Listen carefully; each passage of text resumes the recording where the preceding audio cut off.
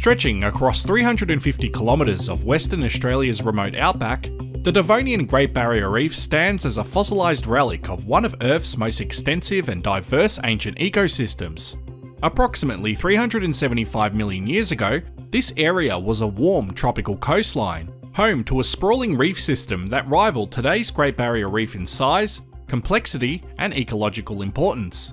Preserved as rugged limestone ranges, this ancient reef offers profound insights into the evolution of marine ecosystems, the intricate interplay between life and geology, and the environmental changes that ultimately led to its demise. Now, there is a fantastic website that explains much of what is mentioned in this video. I'll include a link to it in the description. The Devonian period is known as the Age of Fishes, due to the remarkable diversity and evolutionary advancements of fish during this period. The Devonian Great Barrier Reef was born during the Middle Devonian period, around 385 million years ago, in a time of high global sea levels. Situated near the equator at the time, northern Western Australia's warm shallow seas provided the perfect environment for reef development. Tectonic forces shaped the Fitzroy Trough, a fault-bounded depression that opened into the Paleotethys Ocean. This basin became the foundation of the Leonard Shelf, a carbonate platform that served as the structural and ecological base for the reef's growth. Unlike modern coral-dominated reefs, Devonian reefs were built by calcareous sponges, calcified microbial mats, and calcareous algae. Tabulate and rugose corals also contributed, particularly in the early phases. Tabulate corals are extinct colonial corals with horizontal internal plates, common in Paleozoic reefs. Rugose corals are extinct solitary or colonial corals with a horn-shaped skeleton, and were major reef builders in the Paleozoic. Over millions of years, these reef builders formed platforms rising hundreds of meters above the seafloor, creating an ecosystem of immense scale. This ancient reef system was not just a singular entity, but a dynamic network of environments. In the back reef platform, protected lagoons flourished behind the reef crest. These lagoons, nutrient-rich and shielded from open ocean waves, were home to diverse communities of stromatoporoid colonies, microbial mounds, and oolitic limestones. To explain, stromatoporoid colonies are fossilized marine sponges that formed layered calcareous skeletons, contributing to reef structures. Microbial mounds are sedimentary structures built by communities of microorganisms like cyanobacteria, trapping and binding sediments, and oolitic limestones are sedimentary rocks composed mainly of ooids, small spherical grains formed by the concentric precipitation of calcium carbonate around a nucleus, typically in warm shallow marine waters. This nucleus can be a sand grain, a shell fragment, or a tiny piece of organic material. The reef margin or crest mark the high energy zone where stromatoporoids and calcareous algae built wave-resistant structures. These reefs acted as barriers, protecting the back reef zones while also serving as the structural backbone of the ecosystem. Beyond the crest lay the forereef slope, where debris from collapsing reef sections accumulated.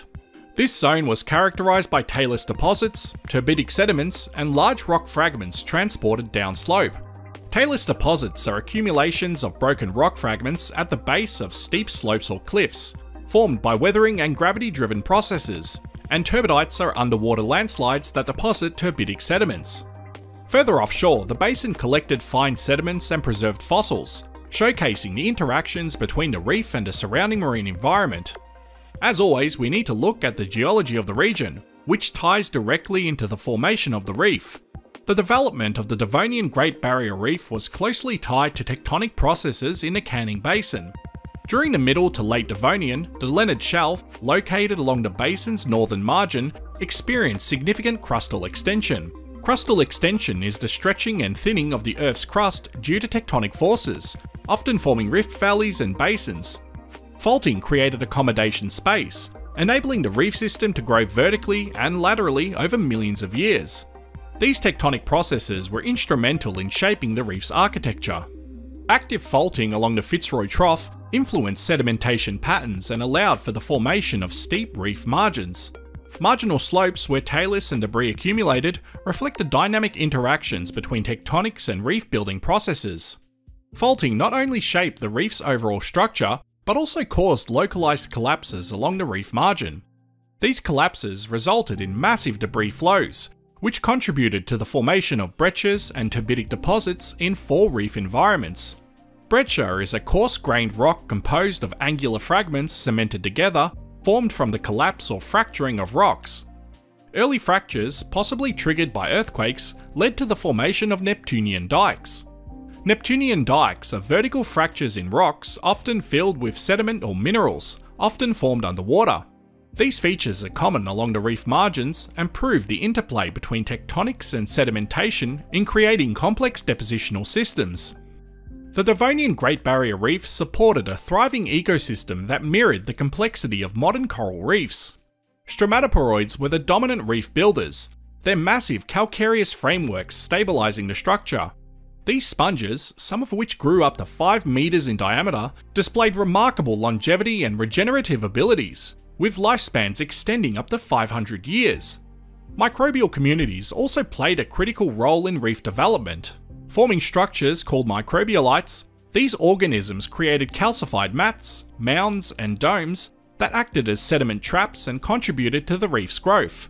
Similar to the stromatolites found today in Shark Bay, these microbialites were vital to the reef's stability and productivity.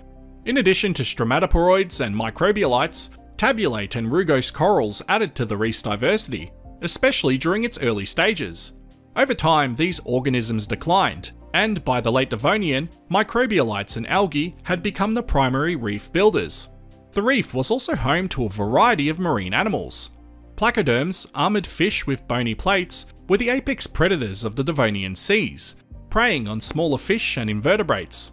Other marine life included sharks, lungfish, ammonoids, and brachiopods. Fossils of these creatures, preserved in the Gogo Formation, provide extraordinary insights into the biodiversity of the Devonian seas. The exceptional preservation of these fossils, including soft tissues and reproductive organs, makes the Gogo Formation one of the world's most important paleontological sites. Over its 23 million year history, the Devonian reef system underwent significant changes, adapting to environmental and tectonic shifts. During its initial growth phase, the reef thrived in response to global sea level rise. Tectonic subsidence created new accommodation space, allowing the reef to grow vertically and expand laterally. Tectonic subsidence is the sinking of the Earth's crust due to tectonic forces. However, the reef's ability was periodically disrupted by short-term drownings caused by rapid sea level rises. Despite these disturbances, the reef demonstrated remarkable resilience, recovering and resuming growth after each event. Around 372 million years ago, the Frasnian-Famennian extinction event triggered a dramatic decline in stromatoporoids and other primary reef-building organisms.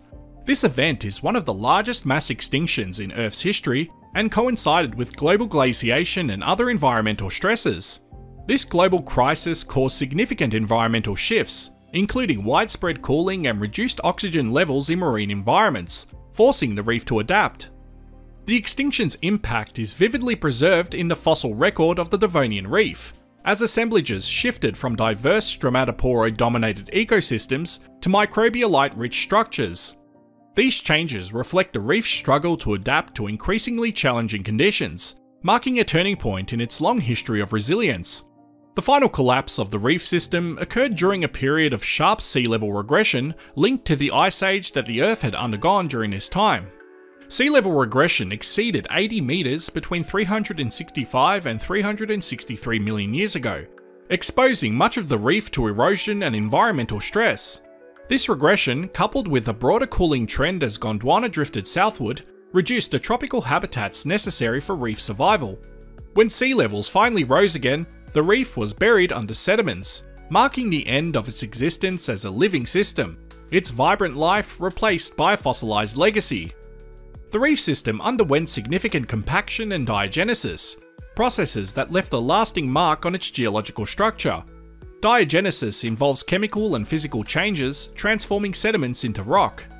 In areas where early cementation had not destroyed primary porosity, compaction caused considerable reduction in thickness.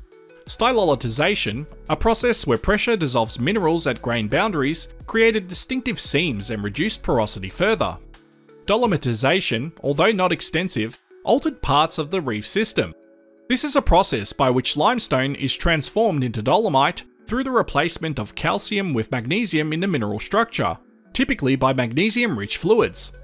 This process replaced the original limestone with dolomite in certain areas, especially in the back reef and platform margin deposits. In some cases, this enhanced secondary permeability, creating moldic porosity that has implications for the reef's potential as a hydrocarbon reservoir. Moldic porosity is a type of porosity formed when minerals or fossils in a rock dissolve, leaving behind voids or molds of the original structures. These diagenic processes highlight the post-depositional transformations that shaped the reef long after its formation. Following this, the reef was uplifted by tectonic forces. The main uplift of the Devonian reefs in the Canning Basin occurred during the late Carboniferous to early Permian, 320 to 280 million years ago. This uplift was due to compressional tectonics associated with the assembly of the supercontinent Pangaea, which created faulting and folding in the Canning Basin. A second period of uplift occurred during the Cretaceous period, approximately 140 to 100 million years ago, when renewed tectonic activity along fault zones caused further elevation and exposure. This period of uplift is associated with rifting and tectonic adjustments as Australia began to separate from Gondwana. And thus, today, the remnants of the Devonian reef are etched into the landscape as rugged limestone ranges. These formations, shaped by millions of years of erosion and glaciation, offer a glimpse into the reef's ancient topography. During the Carboniferous Ice Age, glaciers scoured the reef, creating karst features such as caves, sinkholes, and sharp ridges. Subglacial meltwater dissolved the limestone, forming subterranean corridors and lakes. In the last 50 million years, weathering and erosion have further transformed the landscape. The Devonian Great Barrier Reef is recognised as a site of national and international geoheritage significance. Protected as geoheritage reserves, these locations are valued for their scientific and educational importance. They provide researchers with a unique opportunity to study ancient reef ecosystems, their responses to environmental changes, and their parallels with modern reefs. Preserving these sites is essential for understanding the history of Earth's biosphere and for drawing lessons about the fragility of reef ecosystems in the face of environmental stress. And so, this is the story of the Devonian Great Barrier Reef. I hope you found this as interesting as I did, and a big thank you to Steve Watts for bringing this to my attention. And as always, thanks for watching. Before I end this video, I'd like to give a big shout out to my Patreon and YouTube members. Thank you so much to everyone that helps to support this channel.